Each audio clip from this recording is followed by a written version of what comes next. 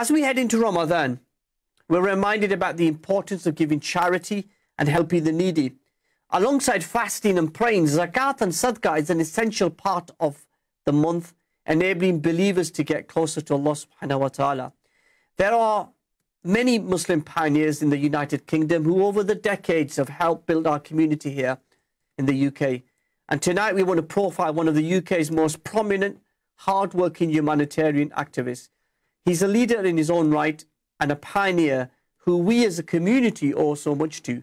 Dr. Hany El Banna was born in Egypt. He graduated in Islamic Studies and is the founder of the humanitarian charity Islamic Relief.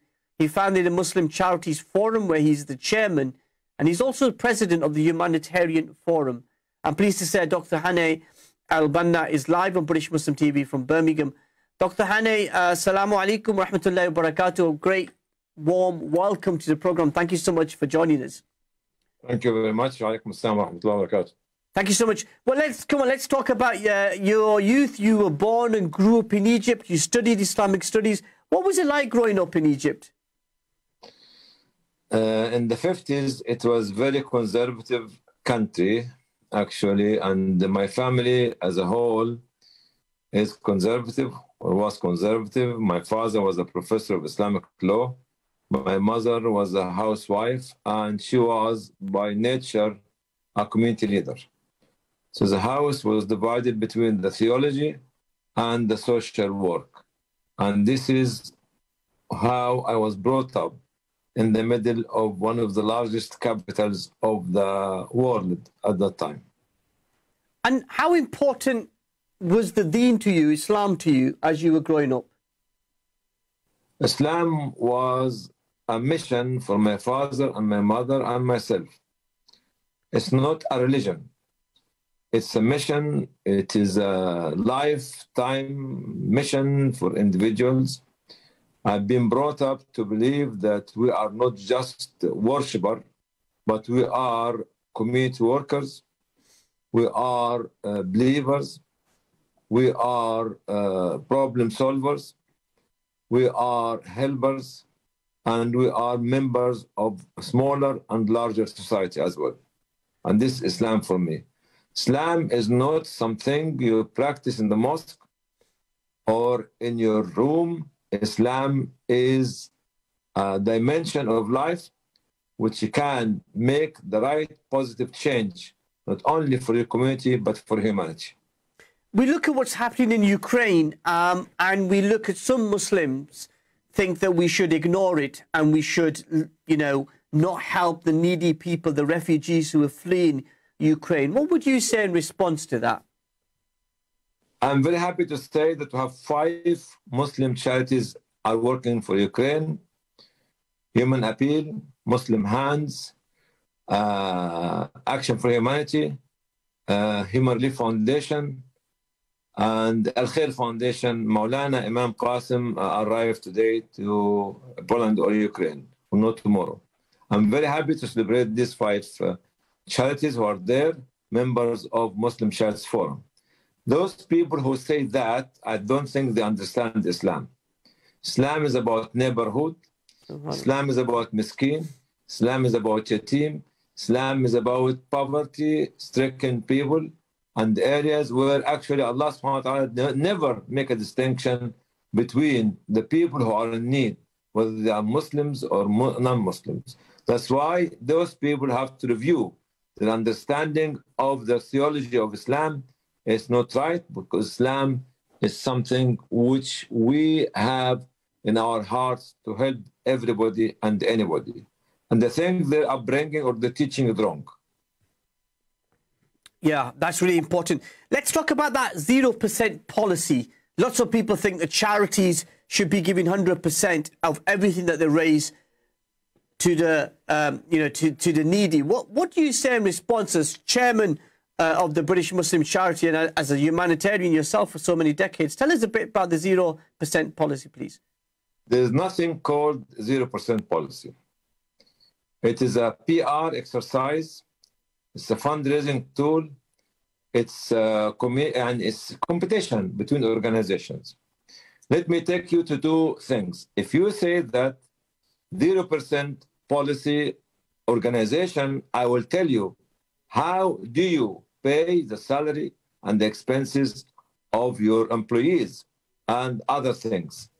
You might say, I have a donor. I will tell you, declare that you have a donor. Because anything to come to you as a charity is a charity, even if it's an in-kind donation. This is number one. Number two, if you are using the gift aid money to cover your actually expenses, this is deceiving, because the gift aid is a donation from donors to you. So you have to declare it. This is regarding the 0% on the actual charity.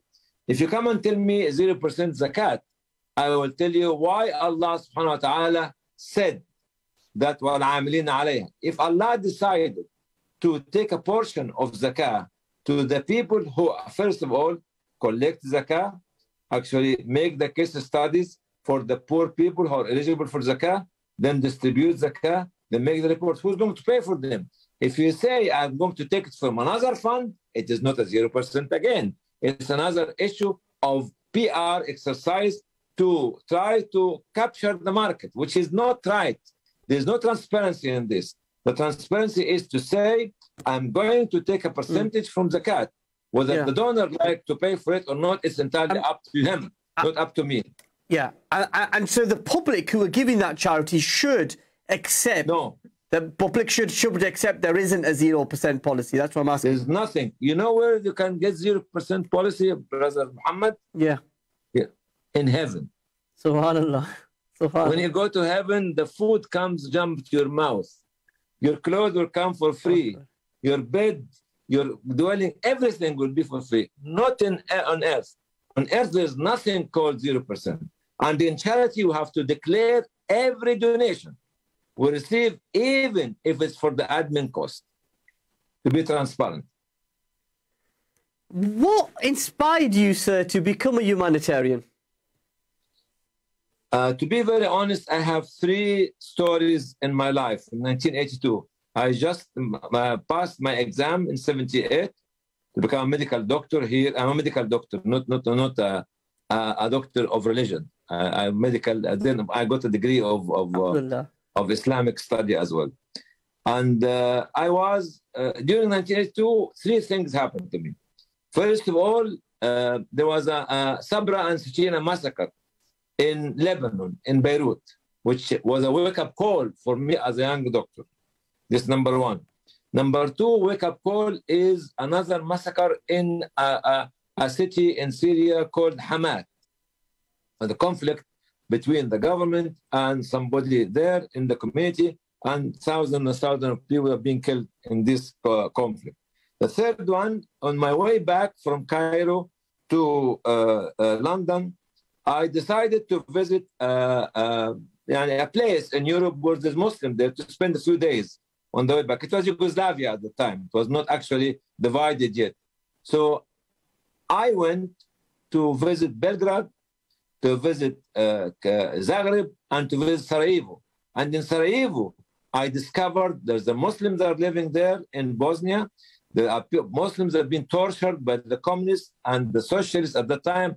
And these 3 incidents were a wake-up call for me in 1982 to start shift from the medical career to think strongly into the humanitarian. 1983 was another turning point where the famine in Eritrea and Tigray happened in Ethiopia, and hundreds of thousands of people crossed the border of Eritrea and Tigray and came to Sudan. And this was the end of it. So 3 incidents in 1982, 1 incident in 1983, and here I'm totally driven to the humanitarian work.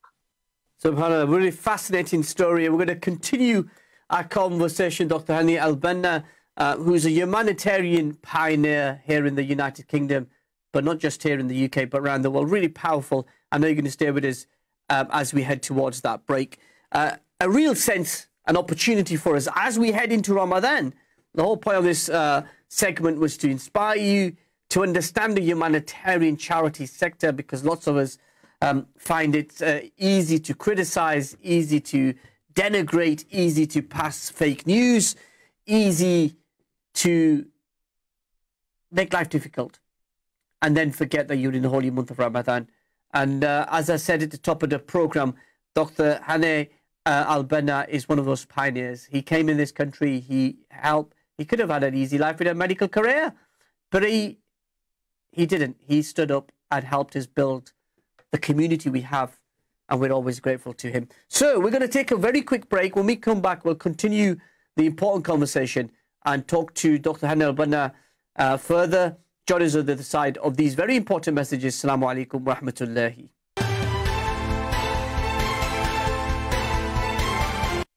Assalamu alaikum, welcome back to Questions with me, Mohammed Shafiq, exclusively here on British Muslim TV, live from our studios here in Wakefield. We're going to open the lines and take your calls now on 01924 231 083. Get in touch with us on our social media handle, British Muslim TV.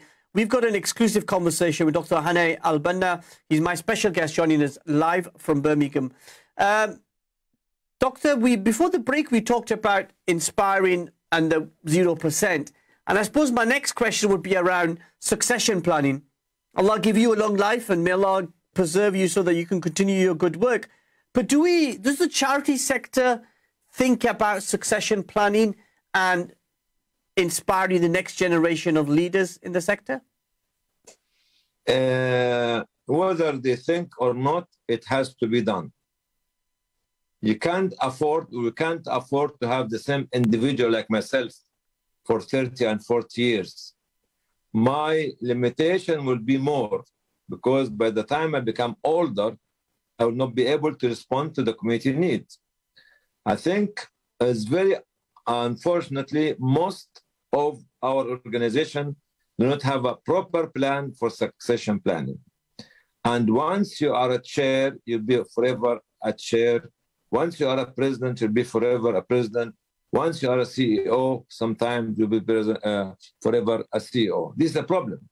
And succession planning means that actually you have to keep training young people, whether they are male or female. Actually, the female absence from the senior leadership of Muslim charity is something actually questionable as well. This is something you have to get the mindset of the people who are running such charities. So I think we have, as chairman or as presidents or as CEO, to keep this kind of training of young people, young graduates, young volunteers, as well as young officers, to be trained to become one day the chairman, the president, or the CEO, or the head of the division, or the head of the department. Otherwise, we'll be decaying organizations. What you can see nowadays is no proper planning of bringing younger generation to the organization. This from one point of view. The second point of view of succession planning, we should actually be more diversifying.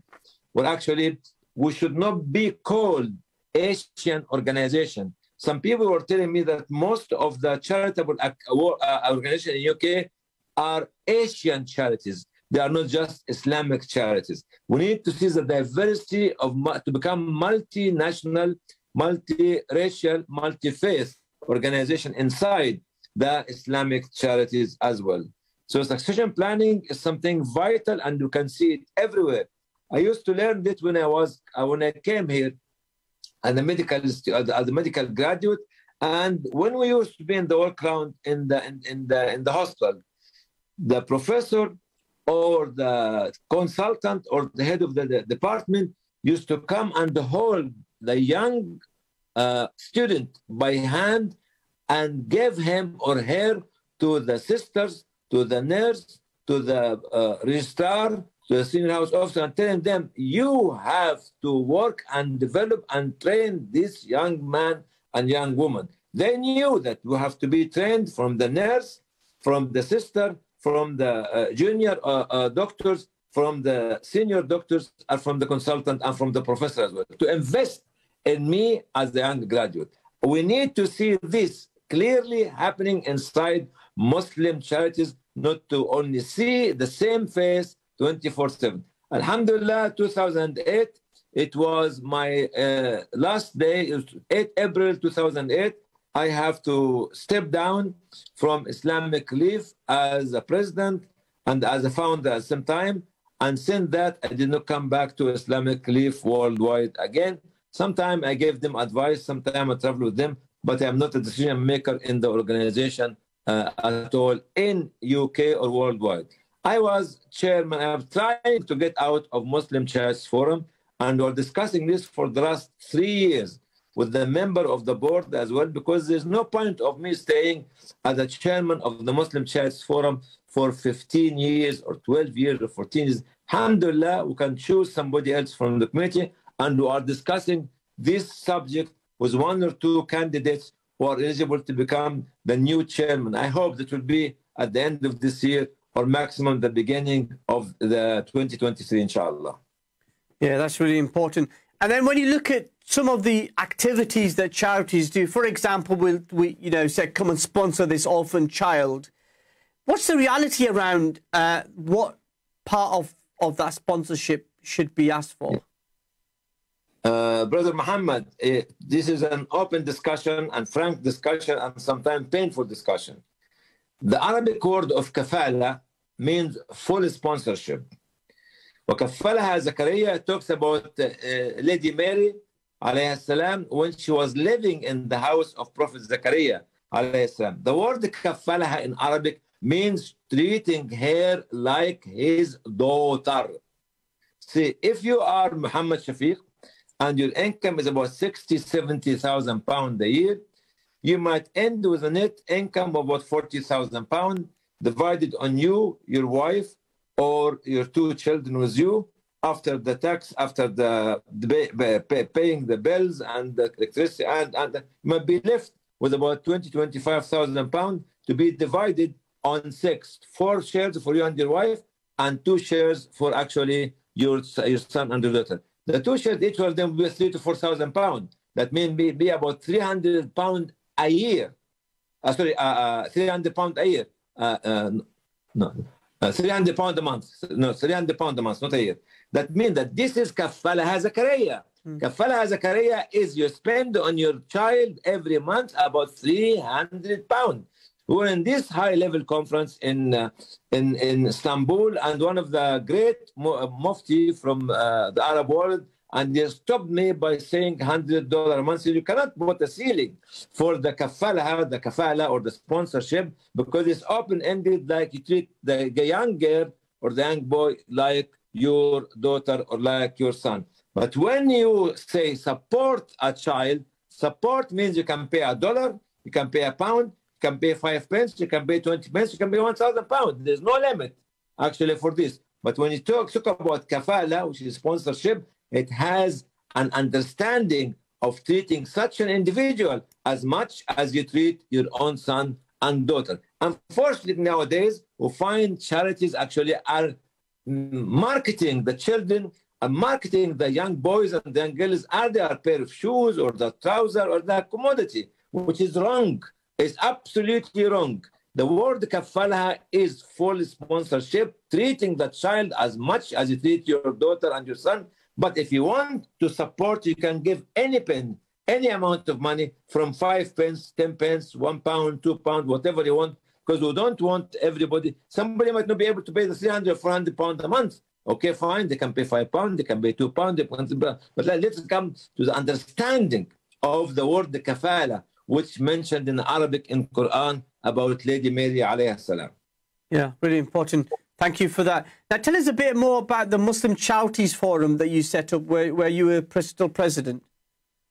Muslim Charities Forum was a dream, not only for Islamic Relief when I was the president of it, or for Hany El Banna, but it was actually for all of us. It was a human appeal at the time, a Muslim Aid, Muslim Hands, Al Khair Foundation, Penny Appeal even was sometime with Muslim Charities Forum.